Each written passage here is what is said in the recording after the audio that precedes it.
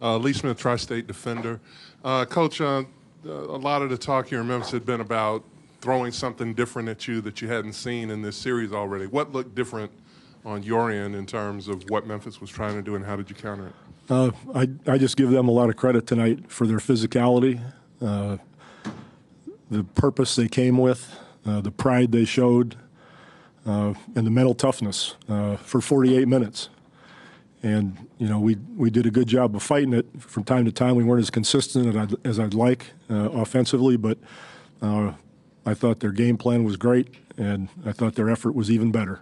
So that's why it was such a good game.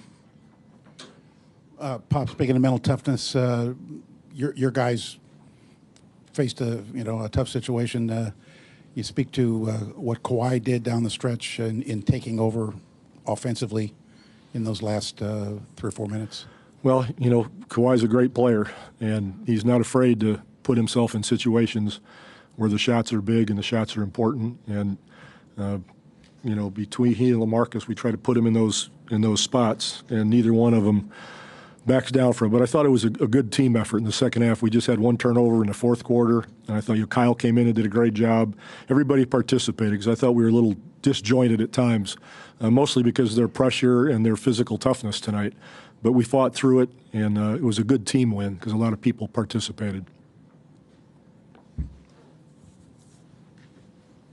Coach, a lot has been made in this series about how well your team has been playing coming into the playoffs and how healthy you are versus how undermanned this team are. Have you ever bought into that, or did you notice? Obviously, you noticed Mark and Mike. And well, it is a fact they're undermanned. Yeah. I mean, that's for sure. But as coaches and players in the NBA, the players know and the coaches know it's you'd rather have all your horses, but many times it works in the team's favor that does have the injuries. You come out like they did tonight, and they easily could have won that basketball game.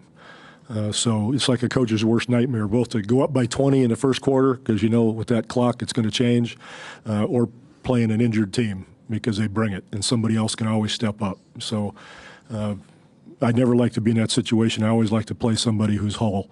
You just do your stuff, and everything seems better.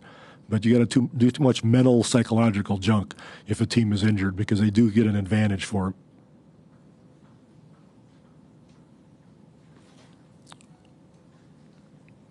Anybody else? Yes. Gregg, what kind of adjustments? I mean, obviously you got a great performance out of Memphis that you look to kind of hamper in Game 4. Kind of how you set that up for Game 4. Our adjustments? How do you, from what you saw from Memphis tonight, the difference in bringing in Game 3 and how you might want to adjust it, like you said, physicality? We're just going to come and play, and try to do what we do to the best of our ability. That's what the game is all about. There's 48 minutes, and you try to execute for more of the 48 than your opponent, and you try to compete better than your opponent for 48. It's a pretty simple game.